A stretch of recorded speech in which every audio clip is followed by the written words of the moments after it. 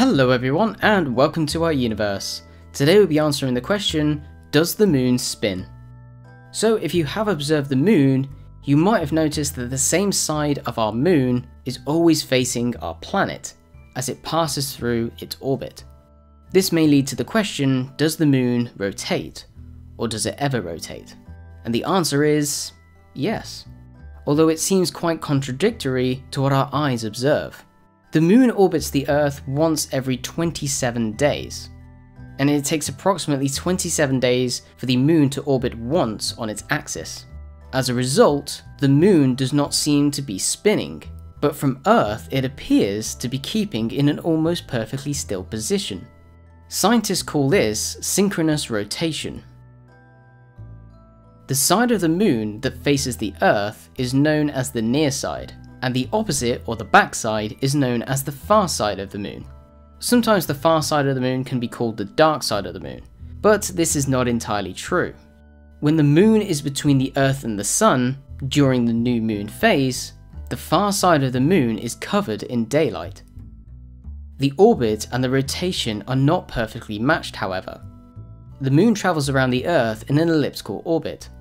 When the moon is closer to the Earth, its rotation is slower than its journey through space, allowing astronomers to see an additional 8 degrees of the eastern side.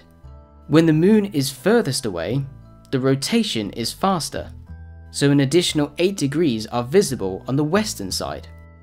If you could journey around the far side of the moon, as the Apollo 8 astronauts did, you would see a very different surface from the one that we're so used to here on Earth.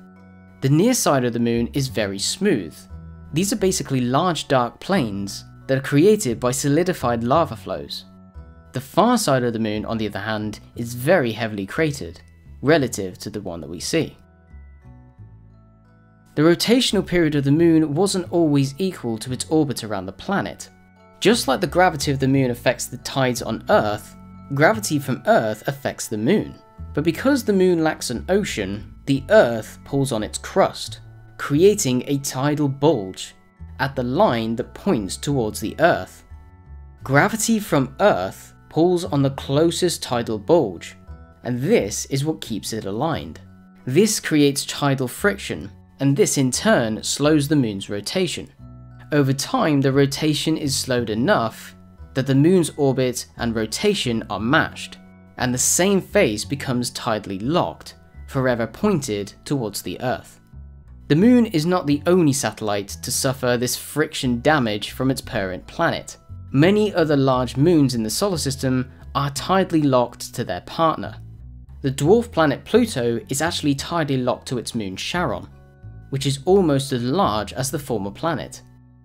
But this friction of the spin does not only just affect moons and small planets, it can affect larger planets, just like the Earth.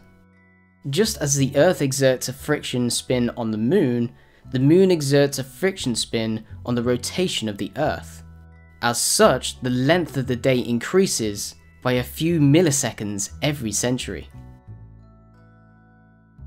So I hope that's given you a great insight into does the moon spin. And of course, if you want to know any more about tidal friction or about the moon, I'll put some links in the description below. And as always, if you've enjoyed the video, click the like button, and if you want to support the channel, click subscribe and support our Patreon page. Thank you for watching, and thank you for your support.